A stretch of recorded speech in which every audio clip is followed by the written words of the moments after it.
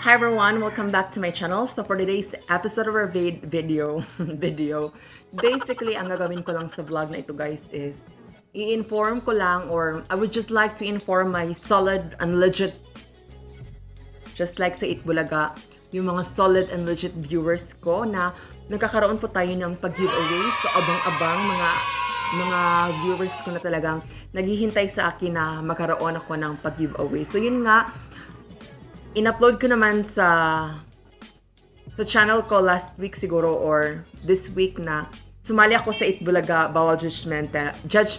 And fortunately, nakauwi tayo ng 40,000 na premyo. At yun nga, as my way of giving back na rin doon sa mga solid and legit viewers ko. So magkakaroon tayo ng pag-giveaway. So kakaltasan natin ng kaunti yung ating napanalunan upang mabigyan or upang mabigyan ng pansin, upang mapagtuunan ng pansin yung efforts ng mga solid and viewers ko sa pamamagitan ng pag-giveaways ko. So, right now, hinihintay ko pa yung mga orders ko from CDCC Apparel and Beauty Shop or from Miss Diana Cruz. At ang magiging mechanics po ng ating pag-giveaways is simply mag-comment lang kayo sa video na ito at ililista ko ang inyong mga pangalan at magkakaroon po tayo ng paraffle kung sino yung mga lucky winners natin ng ating pag-giveaway. So, ngayon po is hinihintay ko pa yung mga parcels or hinihintay ko pa yung parcels ko na dumating pang 3 days na ngayon at ito nga, hintay-hintay lang at gagawin ko ito as my way of giving back na rin sa aking mga solid and legit viewers. Excluding nung mga hindi kasali yung mga bashers, since yung mga bashers, although bashers sila, I consider them as a very important aspect sa aking channel since sila yung mga taong nagmo-motivate sa akin upang mas pabutihin pa yung mga ginagawa ko. Sila yung mga nagbibigay sa akin ng ideya kung ano pa yung mga bagay na dapat kong i-improve. And if naniniwala, ang mga bashers ko, if naniniwala kayo na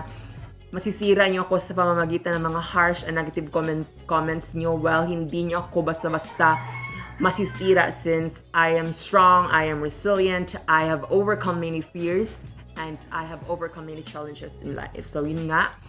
So, may mga viewers ko, abang-abang lang kayo since, yun nga, magkakaroon tayo ng pag-giveaway since makailang attempt na sana kung magkaroon ng pag-giveaways pero hindi pa siya natutupad dahil meron ako mga reasons na kina-consider for that. So yun nga, ito, since binabigyan ako ng blessing, 40K, laki-laki na rin ang amount na yan at siguro it is just rightful for me na mag-share din doon sa mga solid viewers ko na talagang walang sawang sumuporta sa akin noong una pa lang maging hanggang sa puntong ito ng aking YouTube career.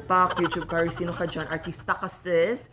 So yun nga, ang mga mananalo ng aking pag-giveaways is magkakaroon ako ng 4 winners of pag-giveaway. So ang mga mapapanalulan pala nila is yung testosterone blocker, Androcore, and also DIYAN 35 Germany. So magkakaroon tayo ng 3 lucky winners of DIYAN 35 Germany at 1 winner of Androcore 100 mg. So medyo malaking tulong na rin yun. Most especially doon sa mga transgenders na wala masyadong budget para sa hormone replacement therapy. So, basically, you need to answer this question lang mga sis sa comment section. Bakit kayo karapat-dapat na mabigyan or bakit kayo karapat-dapat na mapili as isa sa mga winners ko for this pag-giveaway since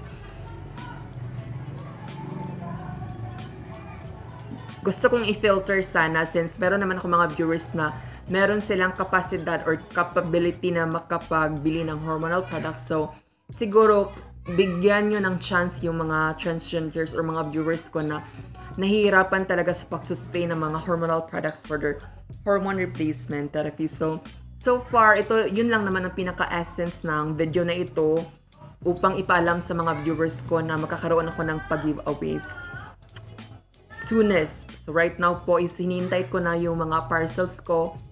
Yun nga, from CDCC Apparel Shop since sa kanila lang talaga ako bumibili since then pa. Suki na talaga ako sa shop na yan. So, if you're a transgender na suffering or if you want to have a if you want to be financially stable, so wag mawala ng pag-asa, try ng iba't ibang bagay at lagi mong isaisip na wala namang masama sa pag-try at lagi mo ring isaisip na hindi ka pababayaan ng ating Panginoon. So yun nga, sumali ako sa Eat Bulaga Judgmental dahil sa mga personal needs ko, mga pangangailangan, and luckily, ibinigay sa akin no Lord ang pagkakataon upang makauwi ng ganyang premyo.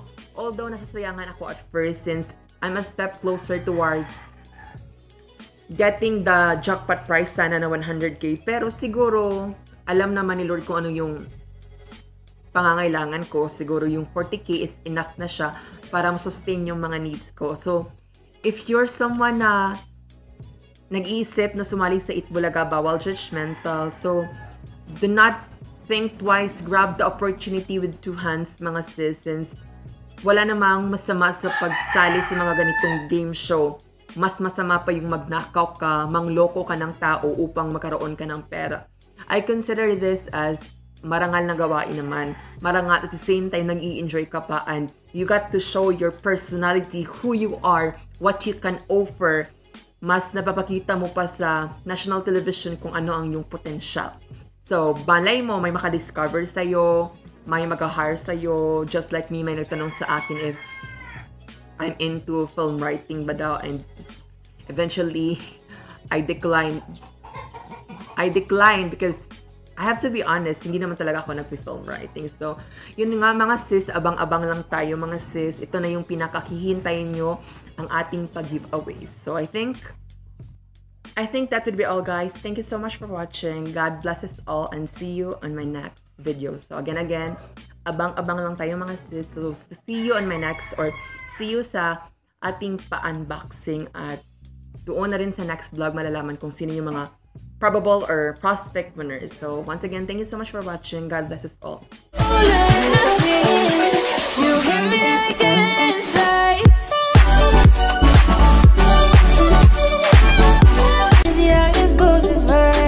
So let's just stay together, make our own forever, be my guilty pleasure.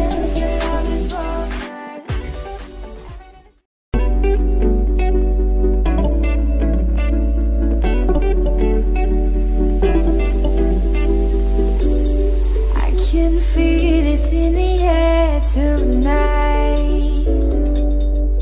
Do you feel it running through your veins? It's like kryptonite. 'Cause the sun is shining up above, and the night is just as young as both of us. So let's just stay together,